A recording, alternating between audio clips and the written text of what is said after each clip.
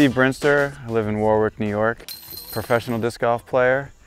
I started playing disc golf in 1994 and played my first event in 1995. Played amateur for about 2 years and turned pro in 1997.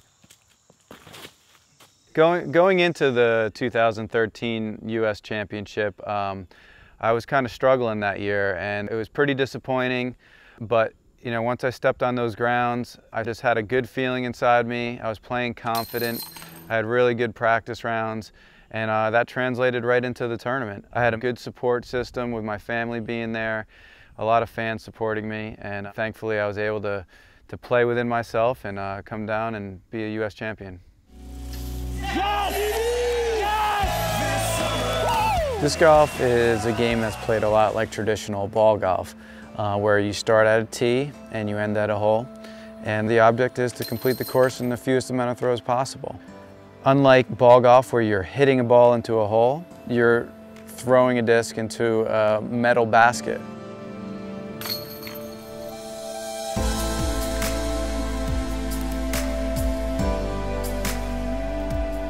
We have pretty close to 72 pros signed up. The weather looks pretty good, other than it's going to be a little cold, but the leaves are really popping right now.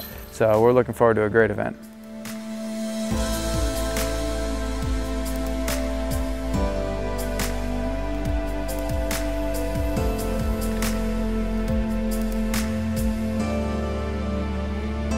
My name is Andrew Fish. I've been playing a little over 3 years. My favorite part of disc golf is just being able to make a disc dance. The only limits are gravity and your imagination. So when you can imagine something and then execute it, it's like nothing else in the world to me. I'm a very competitive person. I've always played sports, so it's a good competitive outlet for me. It's really the community, the people that play it. The sport itself is fun, but it's really a whole lot more fun when you're playing with a bunch of people from throughout the area. Meeting new friends, camaraderie. Sky is my hero. Just the camaraderie and everything is just, it's great. Absolutely love it. You know, I'm sure that looking to come out of the gate strong tomorrow. Like to get an early lead and continue to build on it throughout the event, and that's the goal. You know, this is kind of Steve's event, and I think he's won it like 4 years in a row. You know, but if I could get up there, make a push, be on the lead card, and and shoot my best. I know that if I shoot my personal best each round, I'll be right up there in the mix. So I'm going to go out there and try to do that.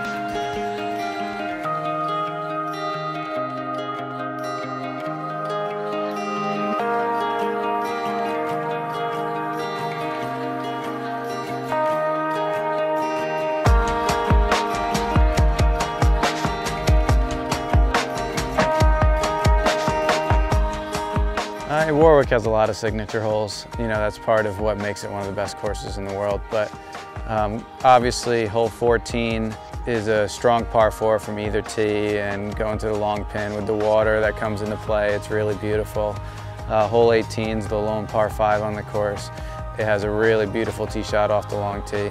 So those are my two favorite holes, and you know, I look forward to them. The truth is, with any good course, that there's strokes to be had on every hole. The goal is just to actually try and enjoy all of them, and when you have a place as beautiful as Warwick, especially this time of year, it's easy to do. This tournament usually is, you know, in the past 5 or 6 years, this tournament's been in October. And it's a beautiful time of year, the leaves are changing colors. But almost every single year, there's a round where there's 30, 40 mile an hour winds. We tee off at, you know, 8:30, 9 in the morning, and then we're done at 6. You go through a wide range of weather in the day. Just, you know, try to get the practice in, get putting practice in, go into it feeling confident, and that's about it.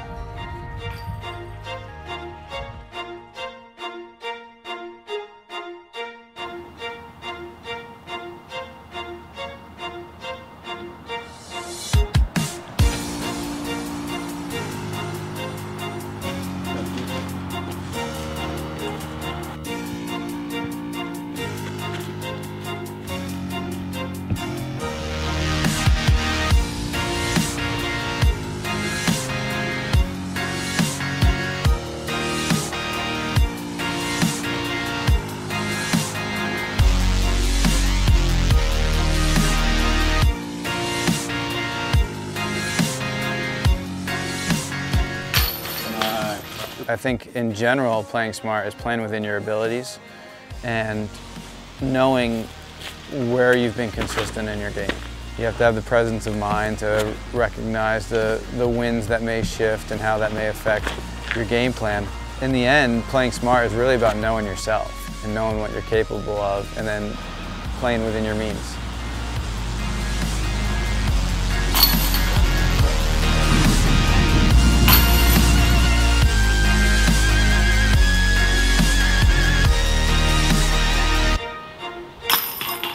You know, you want to try and keep it simple. You can't control what other people are doing out there. You can only control yourself, and anything that you let them do to you is only going to affect you in a negative way. So just stick to your game plan and you know, do what you do best. Going into the 2013 US Championship, my kids were only about 1 year old at that point.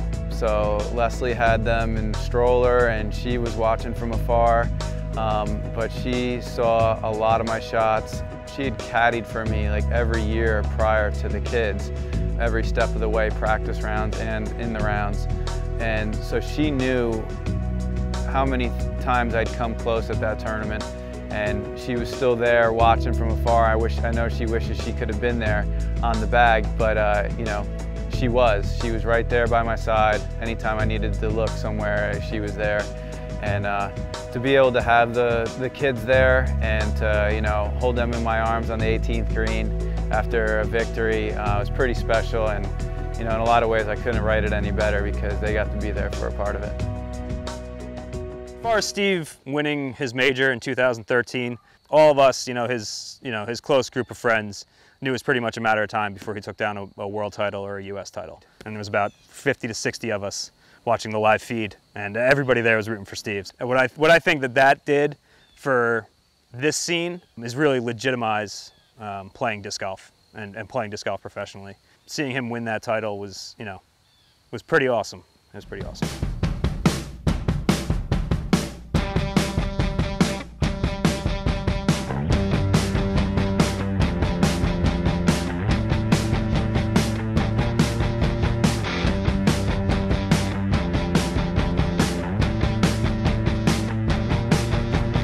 When I'm with you, all my brothers, oh, I feel like a king.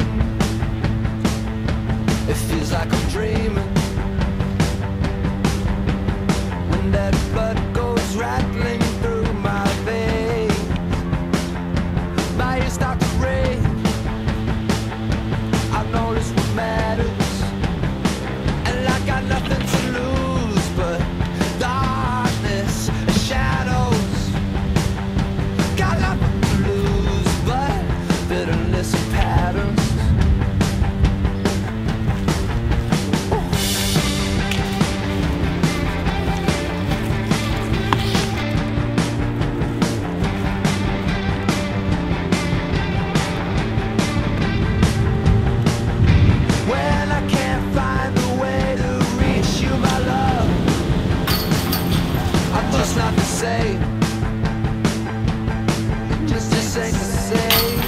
I learned to stay focused just from my experiences on the course. I've played hundreds of tournaments now.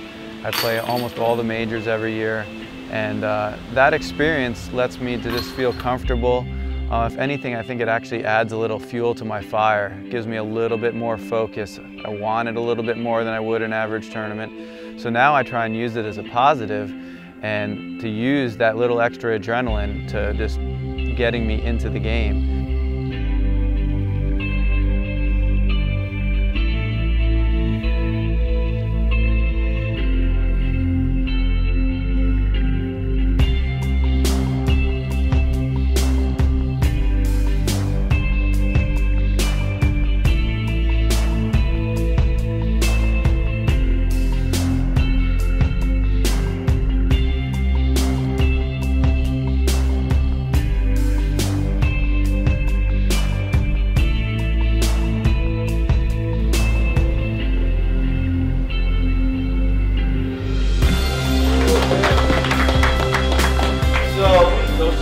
Here, but it was actually a battle, and he wasn't a runaway this year. They gave him some competition. 6-time in a row champion. I think there's more wins than that, but this is the 6th in a row, so that's really impressive. Steve Brinster.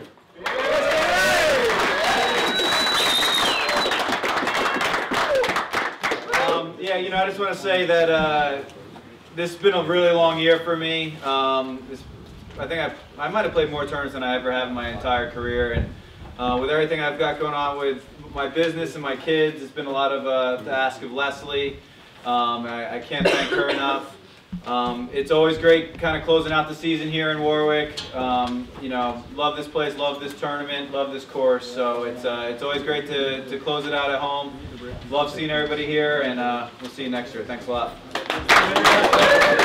I mean, being a father it's hard to describe. I wouldn't trade it for anything, and yeah, just really happy that you know, when I come home from a long tournament, that I get a chance to come home to a family that's there waiting with open arms, and you know, there to love me and to miss me, and it's so it's pretty amazing thing to come home to.